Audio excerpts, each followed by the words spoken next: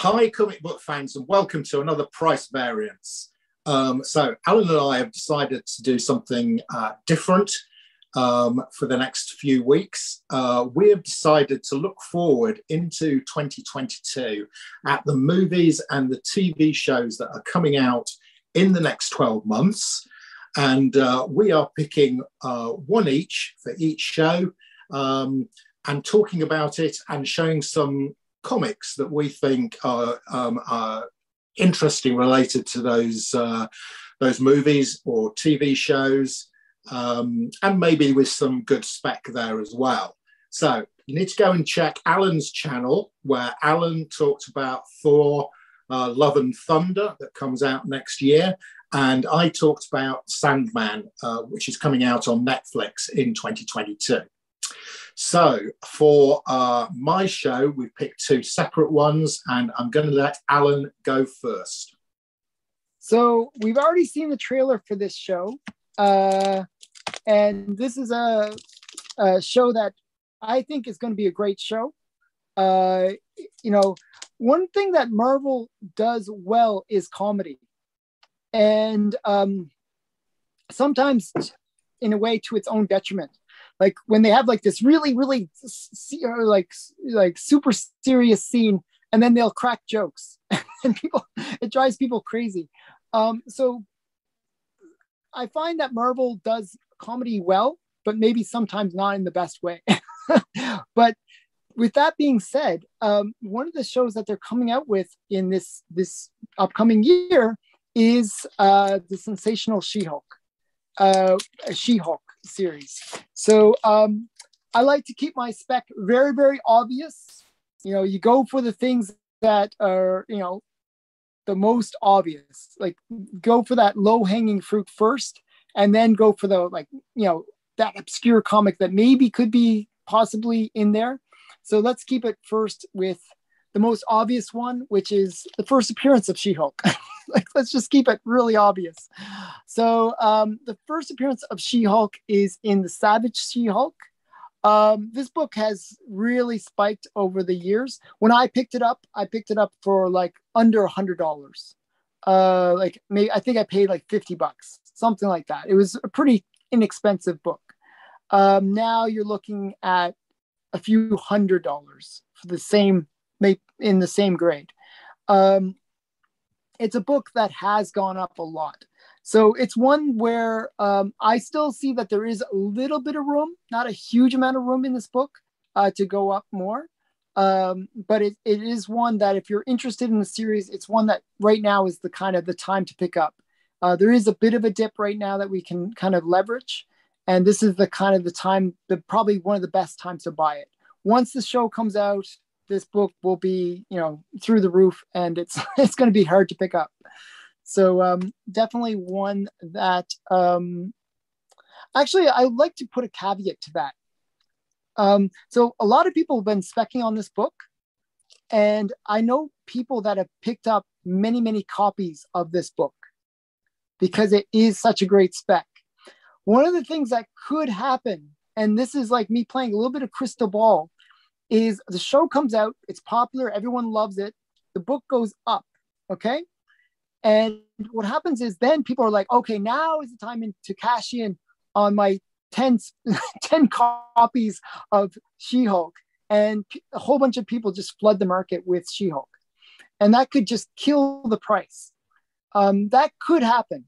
There is that potential because this is like a fairly common book. It's not that rare, believe it or not. But Alan, you are ignoring something that's going to send that book skyrocketing upwards. Okay. And that is both you and I picked She-Hulk to be on our Avengers team last week when we picked our Avengers teams. And we have such a huge influence on the market. So yes, exactly. We brought millions of new people to this book. Yeah, that's true. I forgot about that.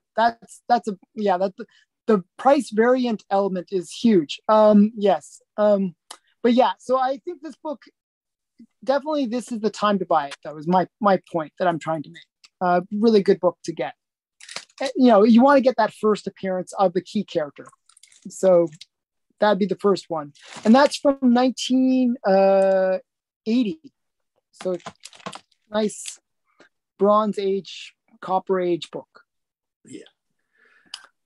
Okay, that's a good one. As you know, I'm keen on She-Hulk as well. I'm going to be talking about Black Adam. So in 2022, we have the first Black Adam movie starring The Rock, and it looks great. I mean, he's almost born to play Black Adam. And when you get that fit between how somebody looks and how they talk and a character, I think it's going to be very big. And I also think this is going to be the first of 3 or 4 movies starring The Rock as Black Adam. So I think Black Adam's spec is particularly good because I don't think this is a 1 movie thing. So yes, there might be a dip on these after the first movie, but I think there's another 2 or 3 to come. We're back, in this movie, we're not seeing Superman, we're not seeing Shazam, so he's definitely going to be fighting Superman in the future. He's definitely going to be fighting Shazam in the future. So there's more films to come. So I think Black Adam's really, really good spec. Now, the first appearance of Black Adam is a Golden Age book. It's by Fawcett Comics. Allan has been trying to get it for ages, and he keeps being beat up. And it's one of it. If you ask him one of the things he regrets most, it'll be he didn't get Marvel Family number, whatever it is. Number 1. First appearance of Black Adam. I think it's still on his want list, and I'll be surprised if he doesn't manage to get one this year. Right.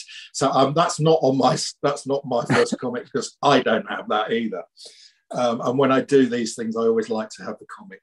But this is Black Adam's second appearance. It is Shazam number 28. And this is first appearance of Black Adam in DC Comics. And his second appearance overall after his Golden Age appearance. Mm-hmm. I bought this comic over a year ago, and it's doubled in value since I bought it. I still think this has got a long, long way to go. If you could pick up a nice copy of this, 9.0, 9.2, you've 8.5 like this, I think this is going to double again in the next year, would be my view. And in the long term, even more. Double or triple. Yeah. I think, if you're asking me to, pick a solid runner, I don't think there's much more solid runner than this. Mm-hmm. Strangely, that's a really hard book to find. Like I was all in on Black Adam in 2019. Oh, good timing. And so really early on, and that's when I was trying to pick up Marvel Family 1. That book, the 27, right? 28. I always get the numbers mixed up. So 28. It took me almost a year to find it. Oh, wow. Okay. Yeah. So it was quite hard to find, even though, it was just a book that not many people have. And it's not one that's really commonly found in high grade. So anything above a 7 is actually quite rare. It's quite hard to find, I found. Yeah, I don't think there's a huge number on the census. Yeah. It's not one of those in thousands, I think it's in the hundreds. Hundreds, yeah. So I think it's a great book for that reason. It's a bit more scarce. The weird thing is it's also his second appearance. The fact that he was only used once in the Golden Age, and then it's 20, 30 years that you had to wait for him to come again. it's like, wow, that's a bit of a buildup. So it's definitely a great book. It's almost like his true first appearance because it's where he's a bit of a different character as well. So it's more of a Shazam and Black Adam kind of thing. So I think definitely a great character. And the other thing is he actually made a show appearance in the 70s, 80s, where there was a cartoon series where Black Adam was in it. Oh, all right. I didn't know that. Yeah. Yeah. he's like kind of interesting character. So yeah, I'm really looking forward to the movie, actually, Black Adam movie. But yeah, so great one. That was really great. I really enjoyed that one. Okay, so I'm going to show my second spec for She-Hulk. And it is Sensational She-Hulk #1. The reason for Sensational She-Hulk #1 is it's a book that really is more about what the story that will be about in the actual TV series. So in Savage She-Hulk, she's like a circus entertainer. Like she works in the circus, and she's not the character that we see in the TV series. In the Sensational She-Hulk, she's a lawyer. She's more about the comedic side of She-Hulk. She breaks the fourth wall. She's like, this is the kind of one, even like the very first book of this. Now is your chance, a second chance. And she's basically saying, destroy all your X-Men because, you canceled my series. So you should get rid of X-Men and should focus on me, So it's really kind of that comedic thing where she makes fun of other Marvel properties. She breaks that fourth wall, and she was the first to do it. Not Deadpool. It was She-Hulk that did it. And this is really the comic that will, kind of showcase what the TV series is going to be about. I really hope that they go full out like on this, where they really go comedy. Because it could be a great series. She-Hulk was actually a great run. It's really fun to read. It's really silly.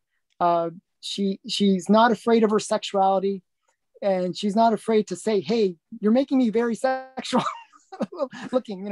She actually makes fun of that a lot. So I think this is a great book to pick up, and it's one that, as I said, that first appearance has gone kind of pretty pricey. This appearance is still relatively affordable, and it's one that I think you should be able to pick up for around $100 raw. I think would be fair price. Yeah, so that'd be my one. Yeah, I like that, Alan. That's my favorite She-Hulk series. I haven't got that one, and it's on my shopping list for 2022. Mm-hmm. Yeah, definitely a good book. Right, so my next Black Adam pick is it's this. This is a much more affordable one, but it's a great cover. It's DC Comics Presents number 49, and it's got Black Adam on the cover fighting Shazam and Superman. So yeah, it's I think this is good spec. You can pick this up for sort of like about $30-$40 at the moment. But again, like with the first one, I think this will. I think this dates from So the first one I showed dated from 1977. This one dates from 1982. So it's still a relatively early Black Adam appearance, and a great cover with Black Adam fighting Shazam and Superman. As I said, raw, high grade. You're talking about $40, something like that. So again, I think this is, over the next 5 years, we're going to get a number of Black Adam movies. He's definitely going to fight these two at some stage. So I think this is good spec. I actually think there's like a lot of hinting about that situation where, at the very end of Shazam, you had that sort of cameo of Superman. So I really do believe that they're going to try to have that tie over, right? Like bring, where they cross the two. So yeah, Black Adam could be that catalyst, where they bring all those, DC characters together. So yeah, that's a great spec. Now I have to go and buy that. So that's really annoying. As always, you do these great books and I'm like, oh crap, now I got to go and buy that. So, hopefully it's not too expensive, and you can pick a high grade raw up for about 40 or 50, and a decent grade slab is probably only cost you $150, something like that. Okay, cool. So my next She-Hulk is one, like, you mentioned some really great storybooks in your video, like in like the other part A Yep. of this series. And I recommend people watch that because it was really great. This is a good story for She-Hulk. So what I think if people gravitate to that humor element of She-Hulk, they will want to pick up her humorous, like kind of key humor books. And one of the most famous ones, and I'd say this is her pinnacle. This is the pinnacle of She-Hulk in terms of the humor. This one is actually known as the jump rope comic. I don't know. It's like basically she's given no clothes, just has a newspaper, and the guy's like telling her to skip rope. So it's like and she's like, hey, no, you're kidding, right? It's like, so it's a very humorous thing. It's still PG, believe it or not, but it is it's got that good girl art. I love good girl art. It's a really great one. There's another one that I would also recommend that I'm kind of trying to pick up, and please don't pick this up until I buy it, is the one where she's pregnant. I'm bidding on it right now on eBay. So please, if you're watching this video, please do not bid on it, because I'm trying to win it, and do not bid on it. It's the one where she's pregnant, does the sort of Demi Moore thing. That one I want, and I'll kill you and I'll hunt you down if you bid on it. So do not bid on it. But this is the other one that I already have. So you can go wild on this one. Okay. But this is a really great She-Hulk. Okay. So get this one first. Think about the Demi Moore one later. This one first. Okay. But definitely a great one. Definitely. Yeah, good, I want both of those. Okay. I want both of them, but I won't go for the pregnant one until after you've got yours.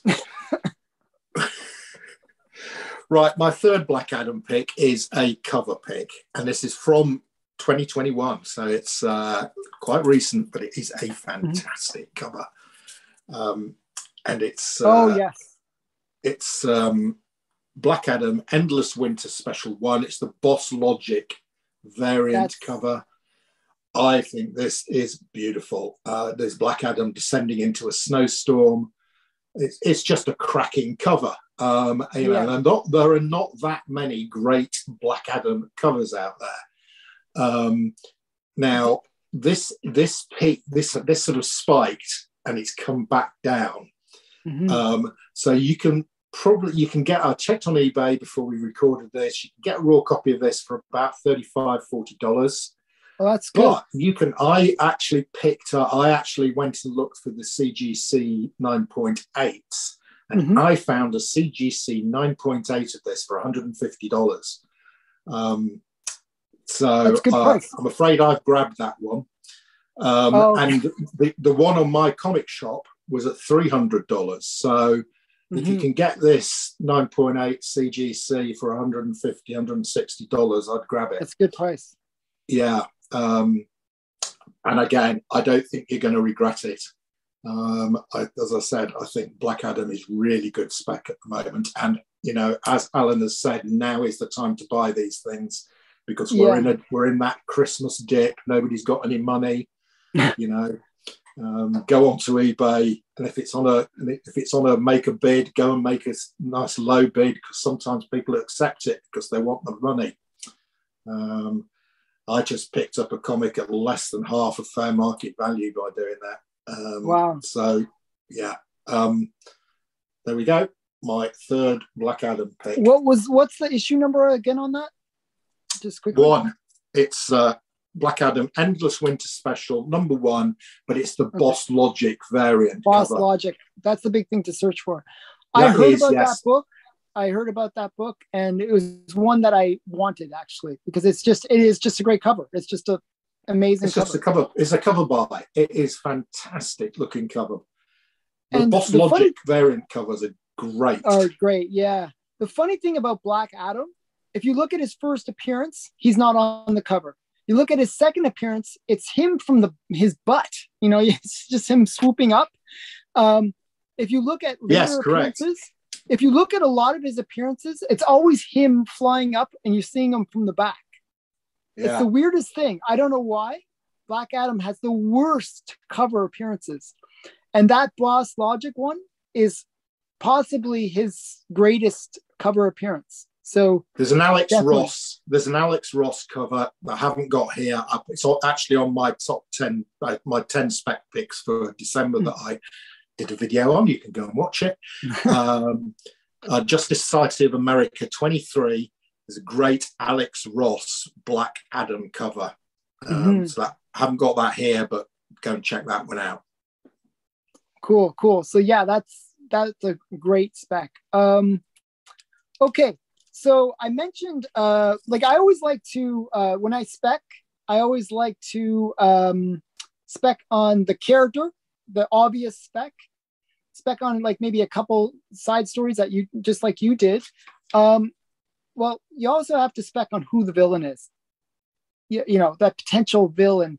We already got confirmation. We actually know one of the groups of characters that she's going to be going up against. And that's the Wrecking Crew for She-Hulk series. It's going to be the Wrecking Crew. And I'm going to actually show you a different book. So the weird thing is the Wrecking Crew, which is in Defender 17, 18, those two books are the Wrecking Crew. Those books have really spiked. Strangely enough, the Wrecker, which is an earlier character, you know, he's sort of like the main guy in the Wrecking Crew. You know, the crew is named after him. His first appearance is in Thor 148. This book hasn't seen as much of an increase as the Wrecking Crew has, but he is a character that definitely should be spec'd on, because not only is he in the She-Hulk series, but he's in the MODOK series. He dies in the MODOK series, and it's hilarious. He is like a great character, and the way that they portray him in the MODOK series is hilarious. So this is definitely one that I'd recommend. And I picked it up because of the MODOK series, not because of She-Hulk, but they did say it's going to be in She-Hulk, this character. So I definitely recommend getting the Wrecker's first appearance. So this is Thor 148. Yeah, unfortunately, this is another of these where you're going to cost me a lot of money, Alan. It is an expensive book. Actually, it's not that cheap. It's, you know, I would say, you know, you can get a mid-grade raw around $50, $60. Okay. All right. Okay. So, you know, it's That's still okay. semi-affordable. Obviously, if it's a higher grade slab, you're looking at hundreds of dollars. But, you know, it's still semi-affordable. I wouldn't say it's cheap. It's not a dollar bin, but it's definitely semi-affordable. Okay, so my last pick on Black Adam, and Alan said there's not a lot of great Black Adam covers because mostly you're looking at his butt. This is a really cheap pickup. I picked a few of these up because I think it's good spec. In the Black Adam movie that's coming up, he is going to be facing off against Hawkman. And here we have Hawkman 19, and we have Black Adam, and you can see his face, and he's fighting Hawkman. Wow. So, you know, I think, and you can pick this up for $5. But I think this has got potential. I think, you know, this scene, you know, we will definitely get Hawkman fighting Black Adam in the movie. Mm-hmm. So I think, you know, this is, you know, and this is a $5 buy. So you're not risking a lot, but it could take off. Yeah, I'll be picking that one up too. I'll be buying that after this. And it's a nice looking cover, and there's a good Black Adam pick on it. Mm-hmm. Right, comic book fans. So there we go. So I hope you've enjoyed this edition of the Price Variance. As I said before, you need to go and check out Alan's channel, where we did Thor Love and Thunder, and we did the Sandman Netflix series. Next week, we're going to do a very similar thing, but we're going to pick 4 different upcoming TV shows and movies and do the same thing, show some great comics, potential spec comics. So tune in next Monday for that show, and Happy New Year. Happy New Year.